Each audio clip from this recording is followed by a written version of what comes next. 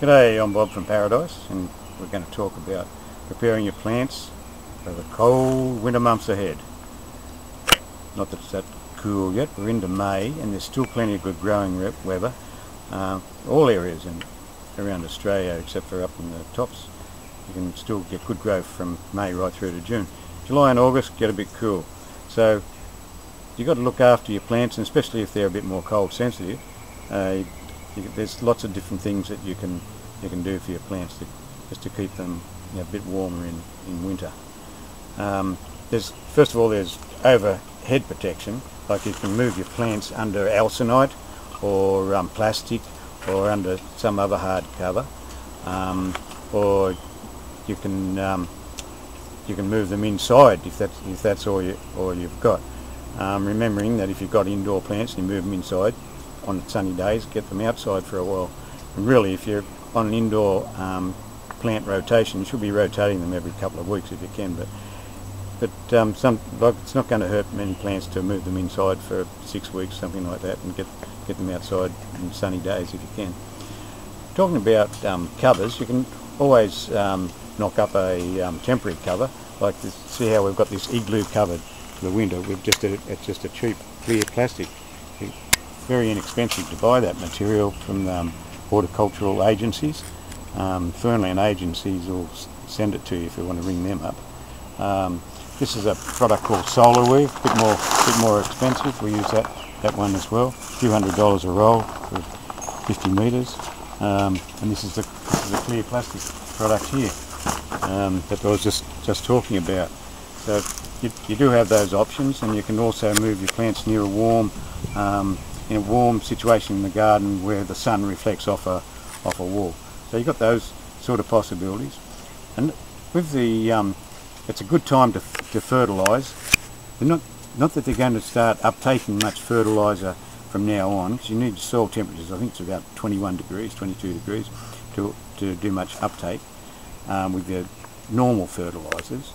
But if you do use your slow release fertilisers, they'll be absorbed into the soil and your plant will be ready to go. That's like a hard release material. The fertiliser, it's got a hard coat. The fertiliser comes out slowly as the coat breaks down. You can get 3-month coats, 3-month material, and you can get 6-month and 9-month as well. This one's Nutricoat, I think it is, and there's Osmocoat, and there's other products on the market as well. So use those and your plants are ready to kick off in spring. But there's also Vermicast, fantastic stuff. I've got some here. There's absolutely billions and billions of plant microbes in that. So that's worm Vermicast, beautiful stuff, no smell at all. Plants love it, and they'll think it's spring right through winter if you use that on your plants. Spray it around. We've got a video underneath this one showing you just how you can apply it.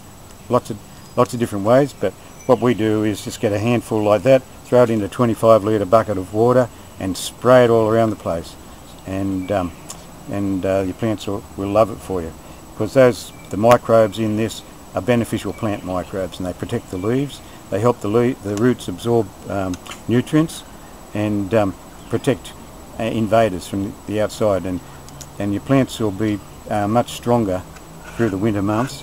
And as I said, they'll think it's spring. There's another product that we can actually send to you called FloraGuard. That'll, if you're in a frosty area, well, that's will help protect your plant against frost. But don't be overly confident, because it will help. And we send it out in containers this size. That's FloraGuard. Positioning of your plant to get the most sun is very helpful for winter. A lot of plants you can have them facing into the full sun, especially if you've got them in the pot. I'll just show you over here how we've got a jade vine positioned. Just come over through here, Dylan. Just past those elephant foots. These are our giant elephant foots. We're just trying to get some seed going from These are 60-year-old plants. Look at, just have a look at the base of them there. 60 years old.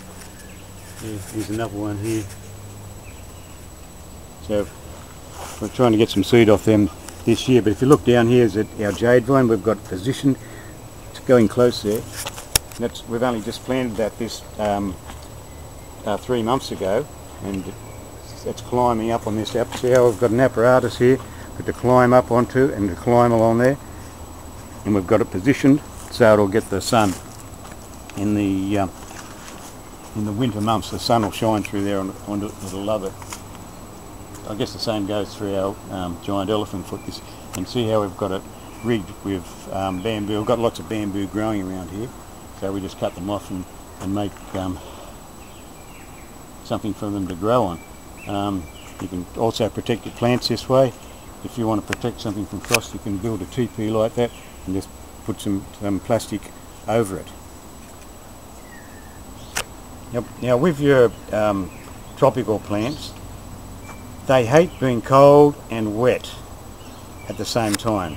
They're adapted to dry conditions, sure, when it's hot, but they don't like being cold and wet. So if you're in a cooler climate, you need to keep them a little bit on the drier side.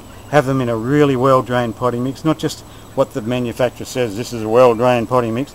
No, a potting mix that's got some coarse material in it that I've shown you at previous times, more like some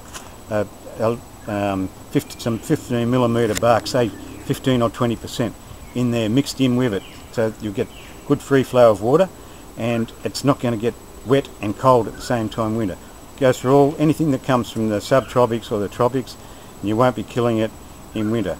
So if you just keep those ideas in mind, I'm sure that your plants will love the winter and they'll be really ready to go in spring. Okay, thanks. That's all for now, and remember, you can do it, and we'll see you next time.